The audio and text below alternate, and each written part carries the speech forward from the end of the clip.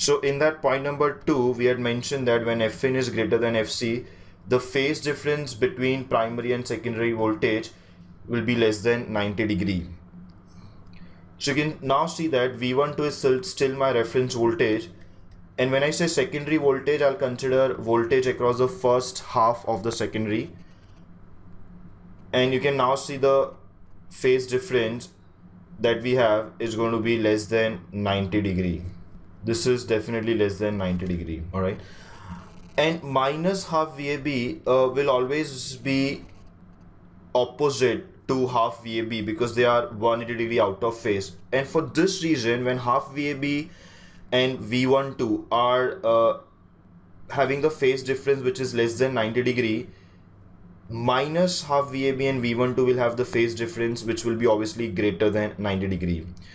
But we are going to do the same thing. We will add the voltages on the primary side and the secondary side once again.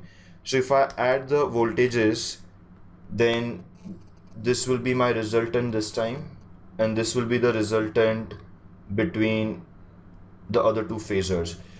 I will again use the same names. This is nothing but VAO and this is nothing but VBO.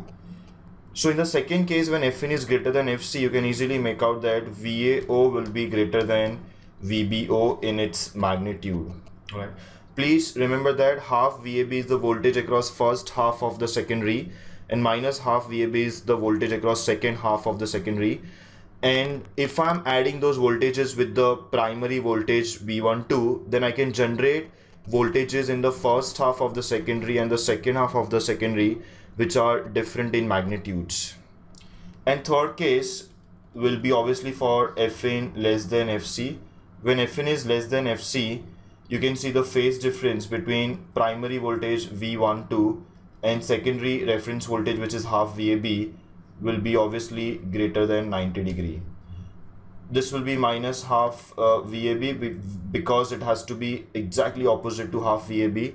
If we now draw the resultant, then you will see that this time it is very obvious that mod VAO, which is the magnitude of the first phasor, is less than mod VBO, which is magnitude of the second phasor. So what is the conclusion? The conclusion is simple, that if Fin is equal to Fc, and if I take the difference between VAB and VBO, difference between their magnitudes, then the difference will be equal to 0. When input frequency is greater than carrier frequency, and if I take the difference between VAO and VBO, then this difference will be greater than 0. And as you can see, as Fin, that means the input frequency will keep on increasing beyond Fc, this phase angle will keep on decreasing. And as the phase angle keeps on decreasing, VAO will keep on increasing beyond VBO, and this difference will also keep on increasing. And now if you can correlate, this is exactly what we want. If the input frequency increases, I want the amplitude also to increase so that I can convert from FM to PM.